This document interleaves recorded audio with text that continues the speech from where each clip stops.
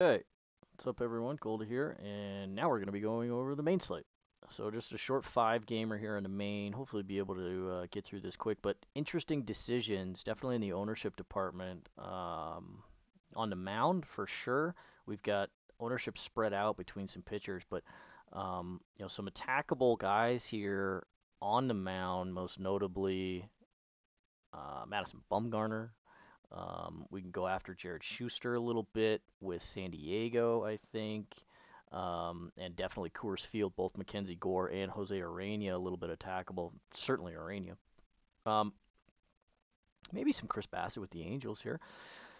Could get off the board in a couple of spots, I think, but definitely going to see some elevated ownership, certainly on the Dodgers, and seeing a little bit on Atlanta here.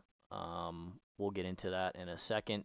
Of course, we're seeing it at Coors Field on both Washington. Washington certainly leading the way in ownership so far in early runs. Colorado kind of popular too against Mackenzie Gore. So, quick five gamer. Let's just get our bearings here real quick. I have Woodruff and Kershaw on the mound at the top here. Kershaw was fantastic in his first outing. He's looked really good in the spring. He looks healthy again, so hopefully he can stay healthy. Love playing Kershaw, and against a pretty weak lineup over here in Arizona. I think the price tag is okay, and I think he's a pretty decent target, and naturally the field kind of agrees here at pulling 40 north of 40% so far. It is just a five gamer, but big number still. Brandon Woodruff against the Cardinals. Eesh. We'll get into the numbers and see if we can really discern whether this is too high. He absolutely has the K stuff. Cardinals with some younger left-handed hitters might strike out a little bit more, so this could be attainable. Here at 10,000 though, attacking a pretty good lineup on a short slate. I don't know. This might be a spot where we could pivot. We'll get into it. Patty Sandoval gets Toronto. Kind of a rough spot for Patty here. Like him a good bit coming into the season, and expect him to have a pretty good year. I think it may be an elevated price tag and definitely not a very good spot against Toronto here. Um, as kind of one of the later games tonight. On the other side, you have Chris Bassett, 8,100 against the Angels. I think this is all right. He's got some issues though to the left side of the plate and really not throwing it by anybody anymore. Serviceable starter for sure still, but also very attackable. Think Angels might be an off the board stack. Jack Flaherty here at 20% ownership against the Brewers. Well, he didn't strike anybody out, and this early number looks a little goofy to me. Um, he should have gotten blown apart in his last outing, and he kind of luck boxed his way through 4 or 5 innings.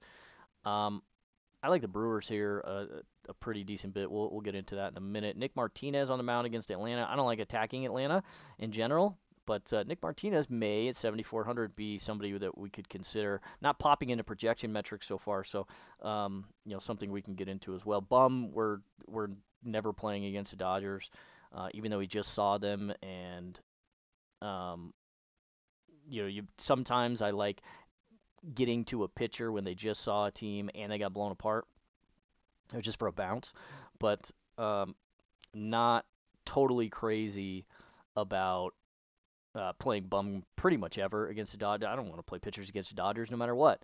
Uh, his problems later here in his career, he still just goes right at hitters and he throws it right over the middle of the plate, and Arizona doesn't really seem to care that he's going to get blasted by righties pretty much all season. Mackenzie Gore could be an interesting, sort of cheap Coors Field play here once again. Got some pretty decent numbers against righties at least, and Colorado's going to platoon a little bit against him. Of course, they have Ryan McMahon and Charlie Blackmon from the left side, both of whom got kind of torn apart by JoJo Gray yesterday.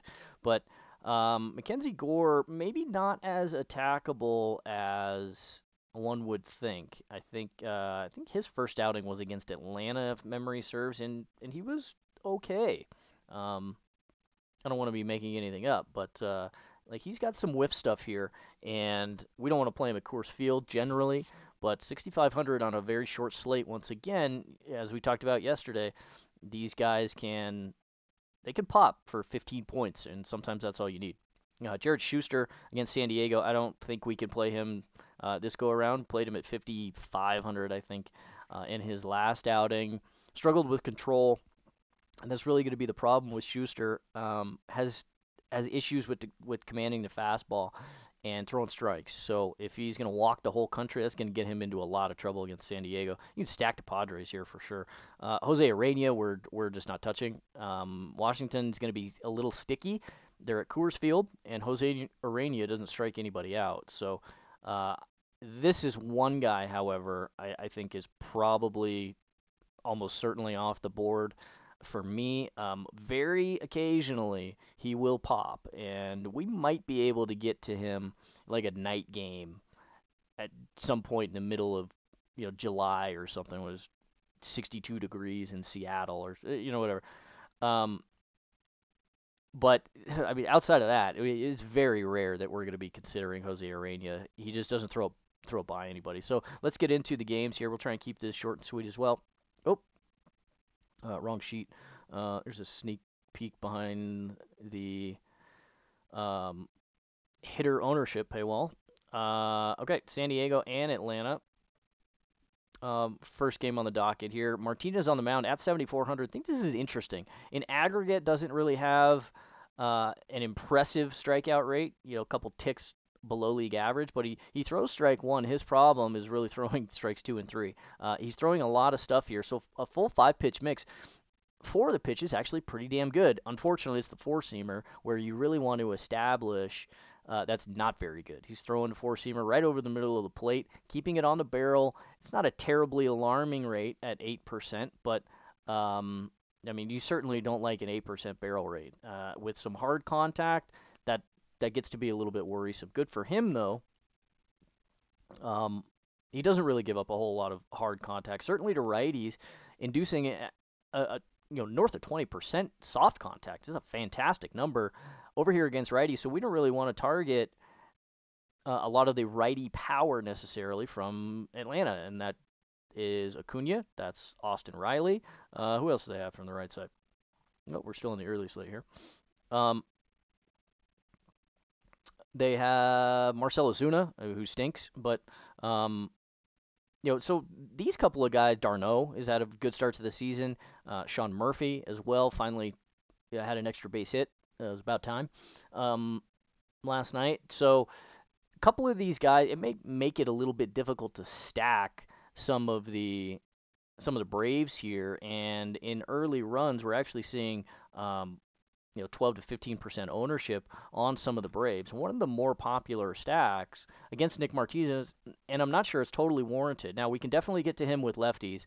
Now, 184 ISO allowed, not so much in the way of batting average, but a little bit in the WOBA category, that is, because he does walk some lefties. So, and that's what's elevating the walk rate up here. It's throwing the secondary pitches here, the changeup and a curveball for a strike later in the count. Trying to rely a little bit too much on the four-seamer here as a pretty bad pitch. Extreme negative value here for him. So that's really the issue. You don't want to be piping a 94-mile-an-hour fastball to the Braves over here. And even though the power suppression numbers here are pretty good to the right side, I mean, Acuna and Austin Riley, they hit righties just fine. You know what I mean? So that's really how we want to attack mostly with the Braves here. It's going to be the lefties, and if you want to mix in a full stack, I mean, go ahead. I think the ownership as of right now in early runs is probably a little elevated for full stacks, but what we can do is get to some of the lefties. That's Matt Olson territory for sure. Definitely, you could play him 5,200. He's going to be a relatively decent pivot off of like a Freddie Freeman down here or something like that.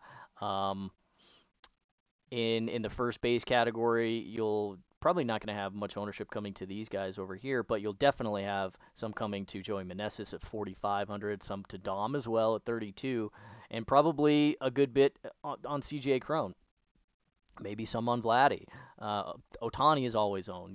Their first baseman is always very deep, and that Matt Olson, you may see a little bit of reduced number on in that regard. He may just kind of fall through the cracks with Vladdy here at 55 in a plus matchup, Meneses at 45 in a plus matchup, Olson here at 52. So attainable for sure, and really, I think the only thing we're gonna have to worry about here is maybe some weather. It's early in the day still, so keep an eye out for this.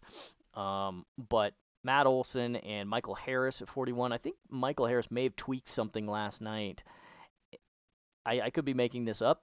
I had the game on mute, but um, we have to keep an eye on him. See if he's in the list today. You can get to Ozzy Albies for sure at 4,600. I like this a lot at this price tag. He's buried down here in the six hole, just because they've got some pretty workload. They may sneak him up here today because, as we mentioned, a righty-righty matchup for both of the catchers. Darno, even though he's been seeing the baseball, and Sean Murphy, not a plus spot for them. So may see Ozzy Albies sneak up here to maybe the four hole, or maybe even the five hole. So we'll see what they want to do with the list. If Michael Harris is out, you'd almost definitely see Ozzy in the five.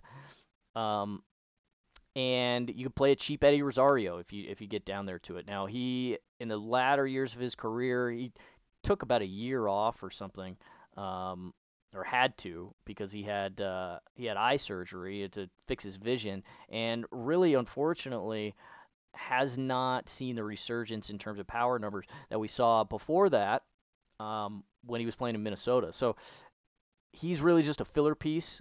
Orlando Arcia has been hitting the baseball pretty well, but he's going to strike out a lot, and he's a righty. We don't want him against Nick Martinez. So mostly just the lefties here for the Braves, and for full stacks, I think it's probably, at least in initial runs, the ownership maybe a little bit high. On the other side, for Schuster, 62, as I mentioned, you can't really play him. I don't want to be dealing with him. These are just the short sample numbers that we've got from his first start, but he couldn't throw strikes, and he had like 4 or 5 walks or something. So it was pretty worrisome there, and that's going to be an issue with Schuster. That's really the scouting report on him, that he's going to have trouble with command. So I don't want to be playing that game against Padres, and at even 12% ownership. Now, once again, like, he's a cheap pitcher that does have some stuff, right? He's got 3 pitches, and the scouting report on him is that they're solid pitches. It's really just the command that's going to get him, but he's not throwing very hard. Okay, the velocity, you can't fake this at 91. 91 velocity with subpar command against a lineup over here like Padres, I think is a pretty reasonable stack target to get to San Diego as kind of an off the board sort of play. So I don't really want to play Schuster today. 6,200 is more expensive certainly than 5,500, and this is a pretty bad matchup in general. They're not going to strike out over here, and the Padres look to be heating up at the plate a little bit. So I like San Diego here, and a little bit of some shorter Brave stacks, but you're getting San Diego at markedly lower ownership than the Braves. I think that's probably a better play. And I think you could consider some 7,400 Nick Martinez on the mound. The strikeout stuff against the right side is going to leave a little bit to be desired. The power suppression numbers are pretty good. He does have an elevated K rate to the lefties. That's because of the good changeup, but still giving up some power there as well. So not super crazy about playing Martinez. Field, not really all that crazy about it either. Just 8 to 10% ownership in early runs as of right now. The average projection on median projection on him hovering at about 10 points. I think it's probably fine. Maybe a tick low. I think there's some upside to outperform that number in aggregate, but overall not super excited about attacking the Braves with guys that don't have plus plus velocity and plus plus swinging strike stuff. And 12% swinging strikes for Nick Martinez is good, but a bad four-seamer at a full 25% of the arsenal is very worrisome. So you can stack the Braves. You can always stack the Braves. But not my favorite playing full stacks just due to some ownership concerns here. Let's move on to St. Louis and the Brewers.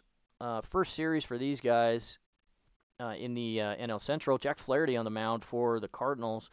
I'm not going near this. I do not trust this guy. He should have gotten absolutely torched in his last outing. He walked the bases loaded, somehow got out of the inning, and then somehow luck boxed his way through 5 innings. Um, if I sound salty, it's because I stacked against him.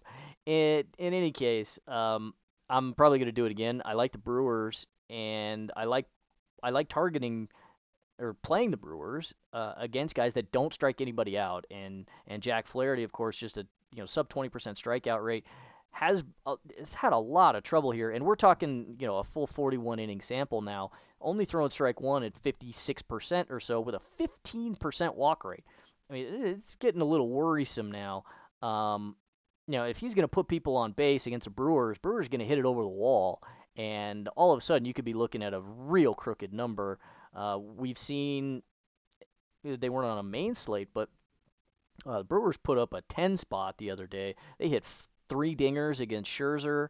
They can really bang it, and really not a lot has changed this season to last season in that regard. 185 aggregate ISO for the Brewers against lefties, against righties last season, created at a positive clip, 108 WRC plus, 325 WOBA, high walk rate, right? 9.5%. That's one of the higher numbers in the league for a full team aggregate. So, um, you know, just north of a 1-0 ground ball to fly ball for the Brewers. So these guys are going to get the baseball in the air against Flaherty, and with against lefties, a 1.4 ground ball to fly ball, that actually plays into the hands of the Brewers fly ball hitters pretty significantly. He's also getting it in the air and yielding a 1-0 ground ball to fly ball to the right side. So the power suppression numbers here a bit noisy for Flaherty because he's putting way too many people on base.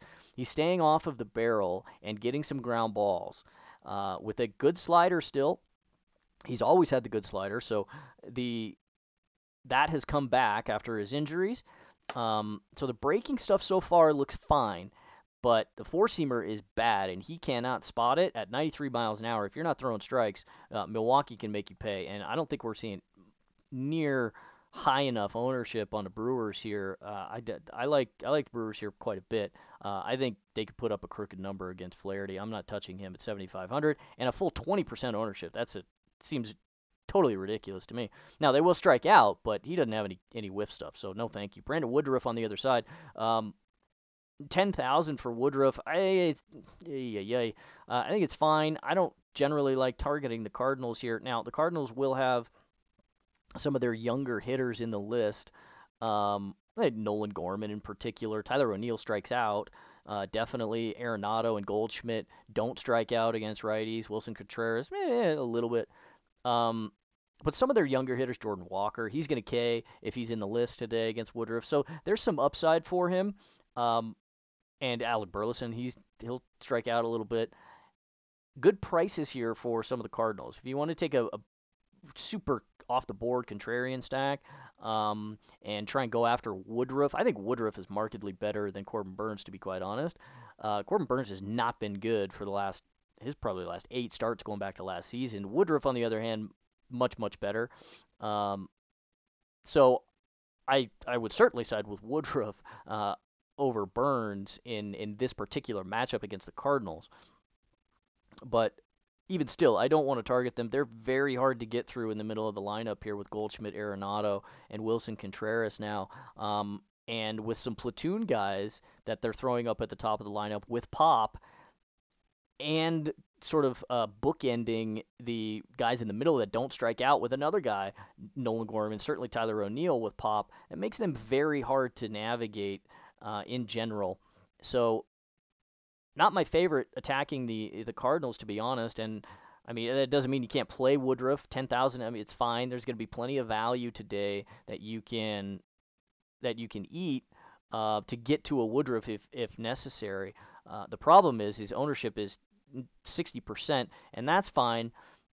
But once again, if you're going to want to get to some chalkier stacks, like Washington and Coors, for example, you're not going to be able to eat this unless you're playing a couple of pretty off the board plays. So something you got to keep in mind, and something we'll have to maneuver here on a short 5-gamer. So the numbers are fine, though. He's not overly attackable, more so with the right side a little bit, to be honest, and that's in Goldschmidt and Contreras and Arenado territory. So lefties on the plus side of their split, like they're going to strike out a lot. So with a 31% aggregate K rate, you can still play him. I'm not suggesting that you fade Woodruff here necessarily, but overall, it's going to be a little bit more difficult than perhaps the early ownership projection numbers and the raw K rate would suggest. So I don't think it's bad if you want to fade Woodruff in tournaments. 10,000 is 10,000, and that's a stiff price tag to pay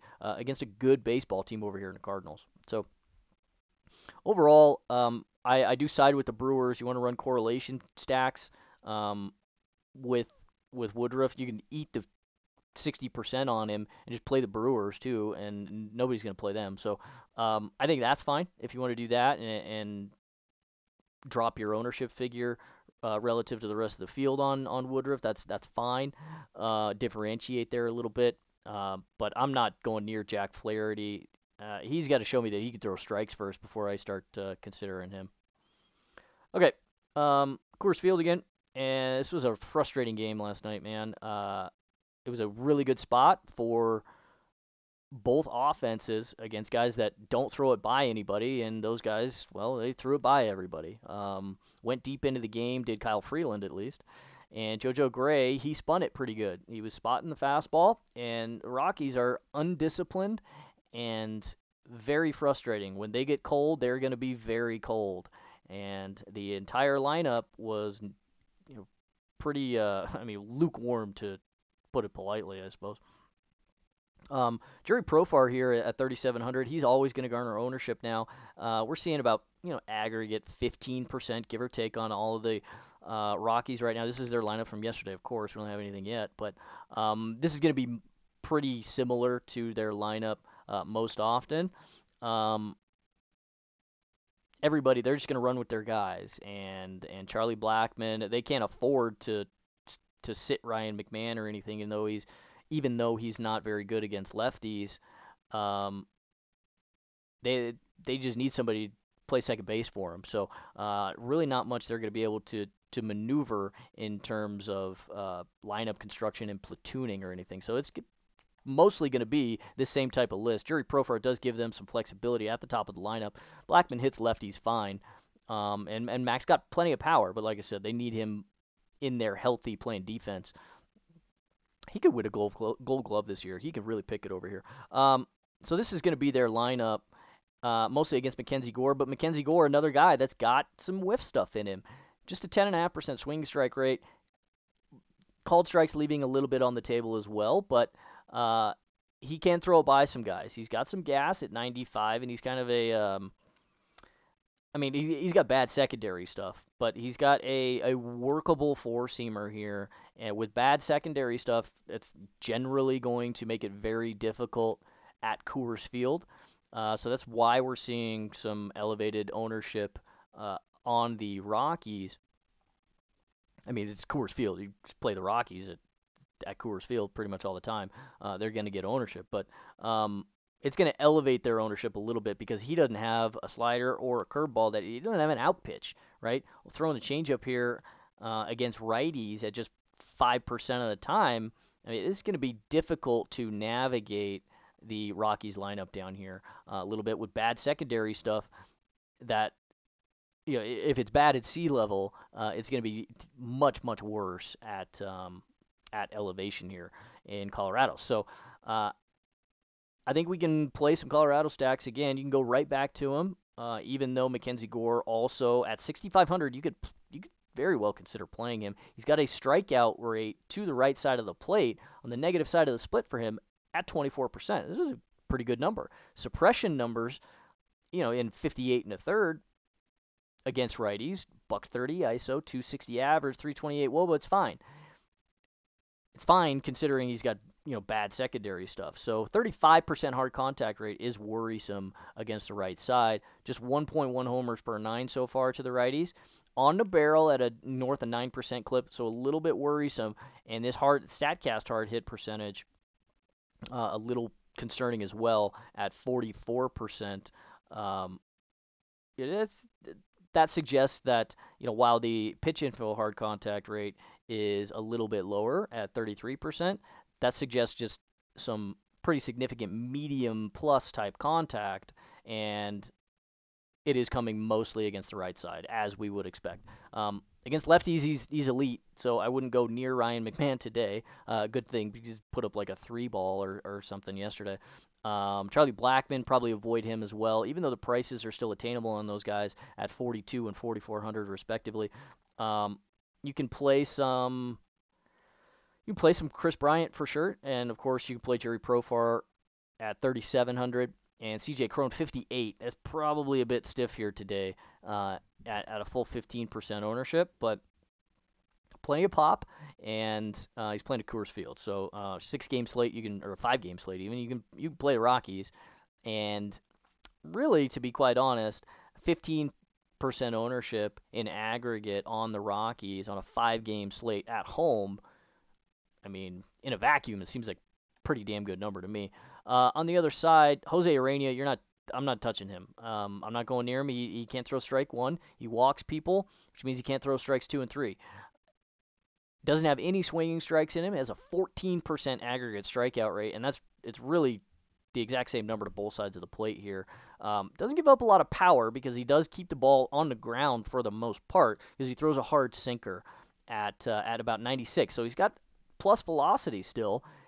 Is he's not throwing it by anybody. Decent slider, so if he's burying the sinker, it's a neutral value pitch for him for the most part. If he's burying the sinker and is really getting the slider to bite, Jose Urena, as I mentioned in the opening, will pop on occasion. If he just kind of runs into a couple standard deviations of outsized performance, he may strike out 5 in 6 innings or something. He may go 7.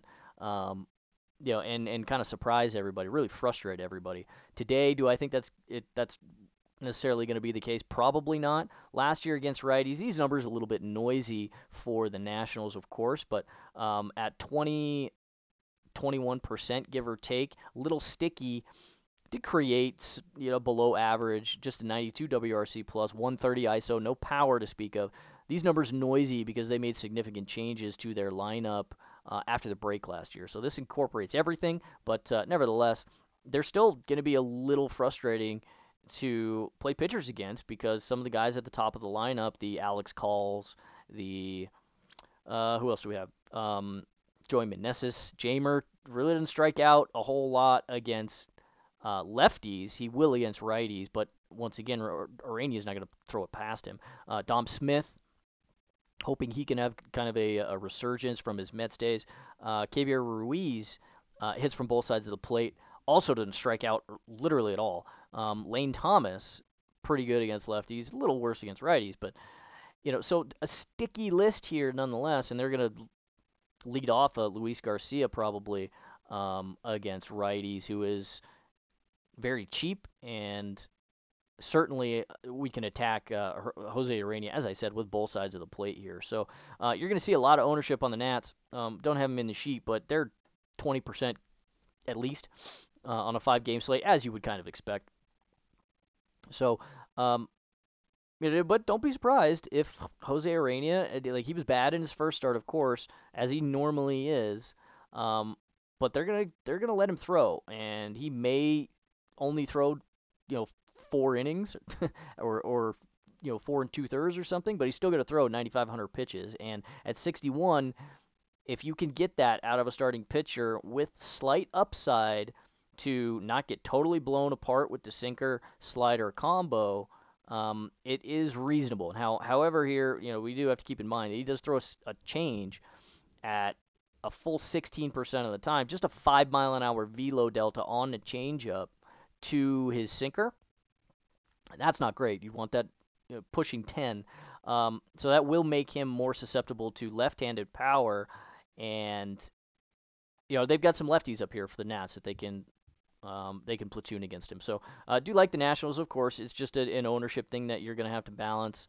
Um, at 6,100 in deep tournament stuff, yeah, on a 5-game slate, if you want to take shots, you might he has upside for 13 points.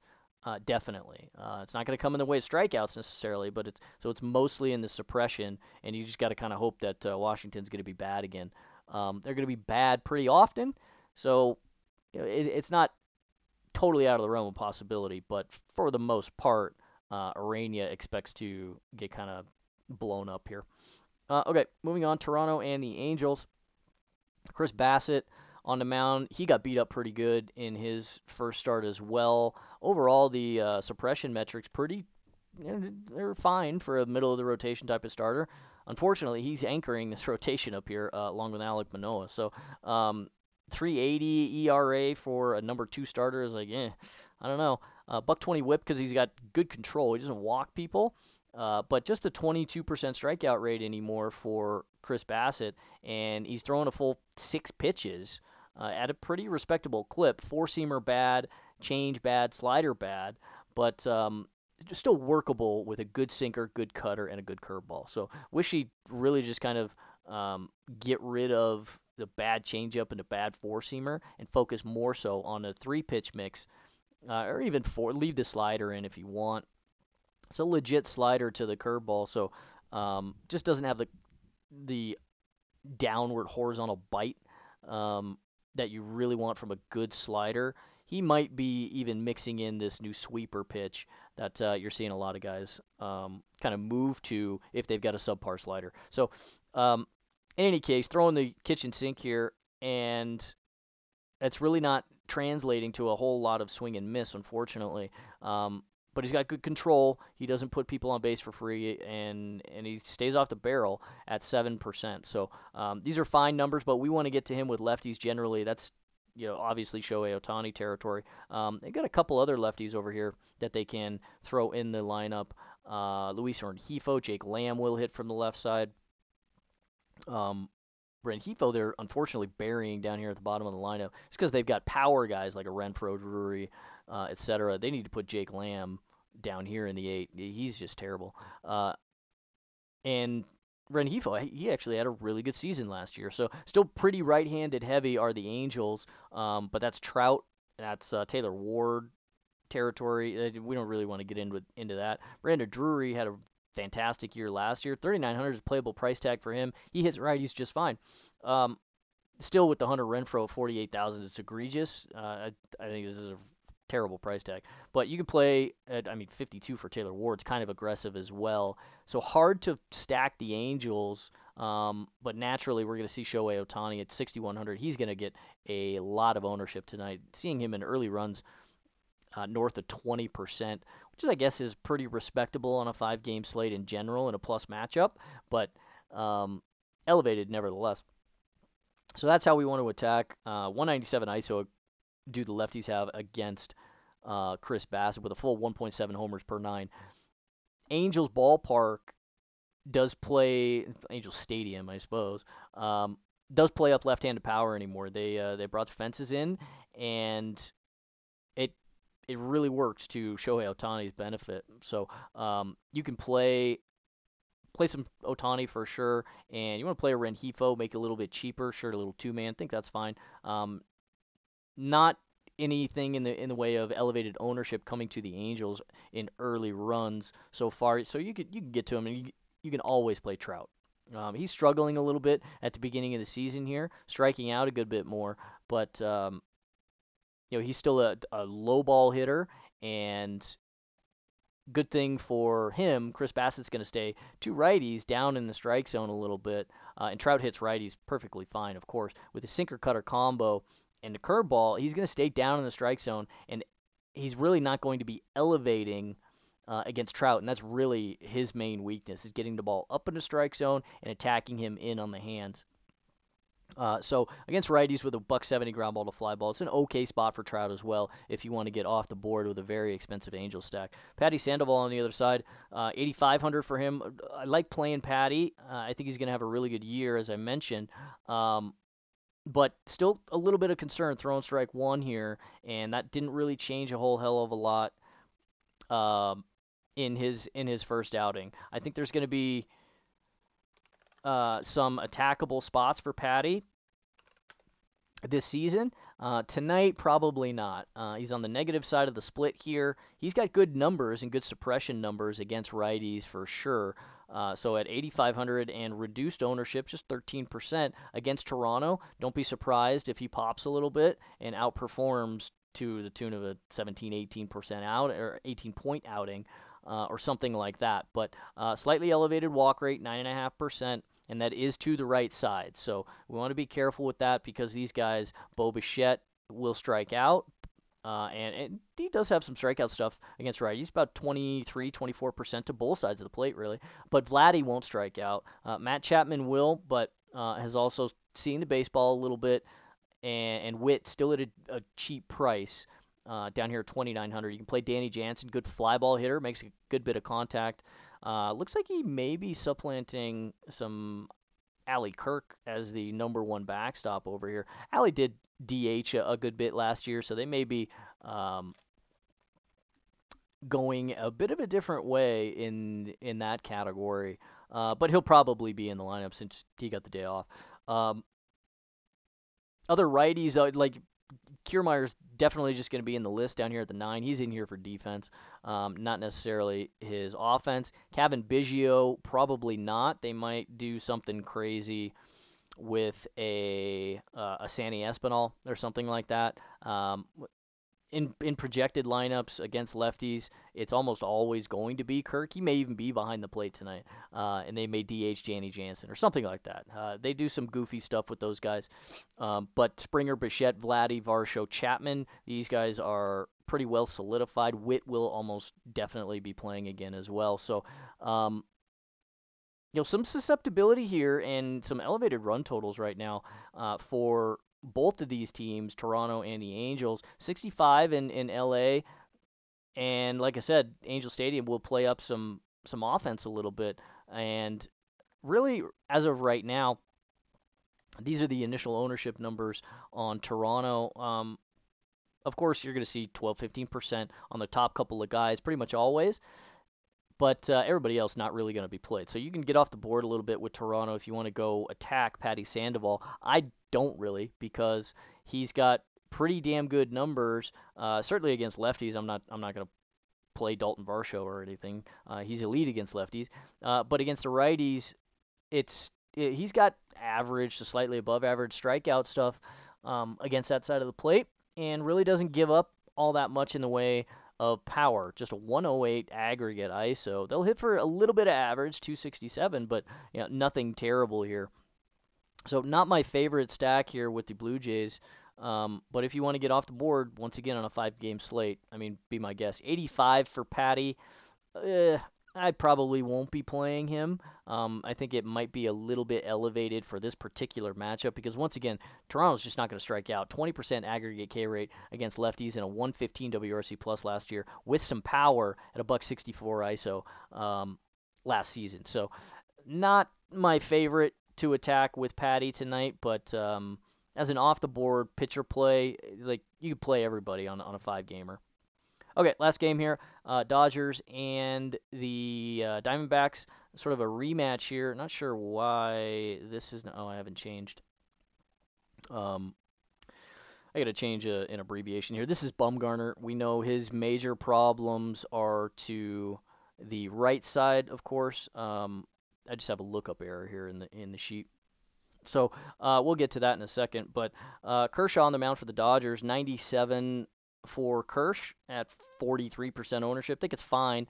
17-point aggregate projection here in the median. I think it's also fine. He's throwing strike one still, not walking people still, and striking people out still. So everything looks fantastic for Kersh, and just a minimal sample because everybody tries to stack against Kershaw because he will give up a little bit of power to the right side, but in aggregate, still just a 200 average, $121 ISO, and an 090 homers per 9 to righties. So it's not like it's a terribly attackable spot in the last season plus for Kershaw here. Mostly relying now on the four-seamer slider and has kind of relegated to really good curveball that he showed early in his career. Um, in favor of the slider. So that doesn't matter. Both of these pitches are plus plus and fantastic. Velo a little bit down still, but that's one of the first things to go as guys age. But everything about Kershaw still looks impeccable, and if he's healthy, he's still a top 10 starter in baseball. So I like getting to Kershaw again, and at 40% ownership, he's one of the better arms here. If you have to choose between him and Woodruff, I'd probably side with Kirsch here, just because the Diamondbacks are markedly worse. Bum on the other side, as I mentioned, his problem is righties. He gives up a boatload of power to righties. Maybe we'll give you guys a sneak peek at a little bit of split numbers here against righties. Here is Bum, and let's line things up here a little bit. Here's Bum, right? And a 368 ISO, excuse me, WOBA with a 229 ISO and a nearly 40% pitch info hard contact rate, buck 64 homers per nine to the right side. To lefties, however, low strikeout rate still, but just a 129 ISO, 330 WOBA. Hard contact still definitely as well, but not something we really want to shy away from necessarily with the Dodgers. So you could play all of the Dodgers. They are expensive again. Also, Mookie 5,900, Freddie 56. This is a fine price. JD at 47. Also elevated. Trace Thompson, he'll be in the list. He can make it cheaper. He had two bombs against Bum in his last outing. And Miguel Vargas also has pop 2,400 with Chris Taylor at 35. So they make it workable. Miggy Rojas, if he's in the list tonight, he doesn't strike out, and you could play him as well as kind of an off-the-board shortstop play. If you want to pivot off of some of the Chris Taylor ownership, he's going to be north of 20% or pushing 20% tonight. So Austin Barnes, he stinks behind the plate in general, but he's got a little bit of pop, and he'll run into a baseball every once in a while, and it could very well be against Bum, who's not going to throw it by him, and he's just going to challenge every single one of these hitters here. Max Muncy has actually gotten Bum in the past as well. So the lefties are fine. You can stack the Dodgers definitely. They are going to trail probably just Washington in terms of raw ownership, and that's kind of how it's going to flesh out. It's going to be Washington, the Dodgers, Colorado, and Atlanta coming in at relatively similar ownerships at the moment, and then you're going to throw in all these other guys. So with San Diego, Cardinals, Brewers, probably see a little bit more on Toronto than those guys, but that's kind of how they're fleshing out in terms of raw ownership so far. For me, I like San Diego here. I kind of want to attack Jared Schuster and the lack of command early here in his career.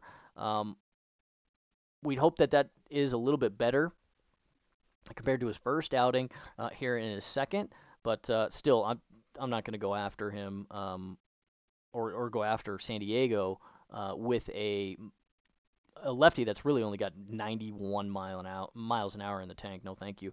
St. Louis and Milwaukee don't really want to play St. Louis here tonight. I don't like attacking Brandon Woodruff, but it's 5-game slate. You can play whoever you want. Give me the Brewers though against Jack Flaherty. I'm fading this until proven otherwise. Or told otherwise. Washington, Colorado. It's just an ownership game you're going to have to balance here. If you want to throw Mackenzie Gore and some deep tournament stuff, go ahead. Jose Arena, I mean, probably not. You just can't throw it by anybody, and the ballpark is huge, Coors. So you could see some a good bit of offense here today in Colorado. Toronto and the Angels. I like the Angels a little bit here. Not so much on Toronto, but they're not going to strike out. And Patty's, I don't know. He has some vulnerability in throwing strike one and putting some people on base. And if he doesn't have the command and the swing and miss stuff that you can't really get around with, without that kind of stuff, you can't really get around Toronto. So it's a little difficult. So not my favorite getting to Patty or Toronto necessarily, but you could play both sides. If you want to play some off the board pitcher stuff, no thanks on Chris Bassett, but yeah, you can play a little bit of Patty if you want to get really contrarian with it. Not great though. And give me Kersh and the Dodgers for sure against Arizona once again. Bum's just his problems against righties as we just went over are too worrisome. So that's where we are for the main slate breakdown. Keep an eye out for projections on both the early slate and the main slates today. We'll have those pushed to the site. They should be pushing to SaberSim, but if you are having any issues, let us know, and we'll try and jump on it and get everything fixed. But that's it for today, guys. Good luck.